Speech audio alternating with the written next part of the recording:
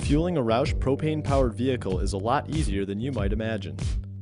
Fleet managers considering propane as their fuel of choice can have a dispenser installed a lot like this one for little to no upfront cost. And best of all, they look, feel, and operate very similar to gasoline and diesel dispensers. Start the fueling process by turning off the vehicle. It's always a good idea to wear eye protection and a pair of gloves. Also be sure to check that there are no open flames within 25 feet of the vehicle. Open the fuel door and unscrew the cap from the fill valve.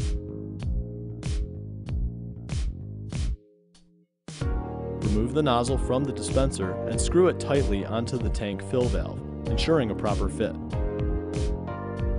Tightening the nozzle opens the internal fill valve check valve. If the nozzle is not screwed on properly, propane will not pump out of the dispenser. Slide your credit card or company fuel card through the card reader, and when the display shows it's been read properly, hit the start button.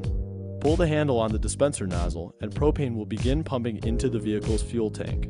When the fuel level in the tank reaches 80% storage capacity, the dispenser will automatically stop pumping fuel into the vehicle's fuel tank.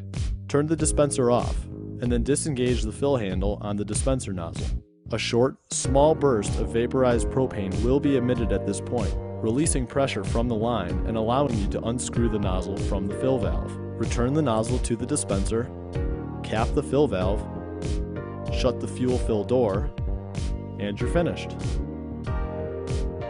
For important safe handling information about propane, visit www.propanesafety.com.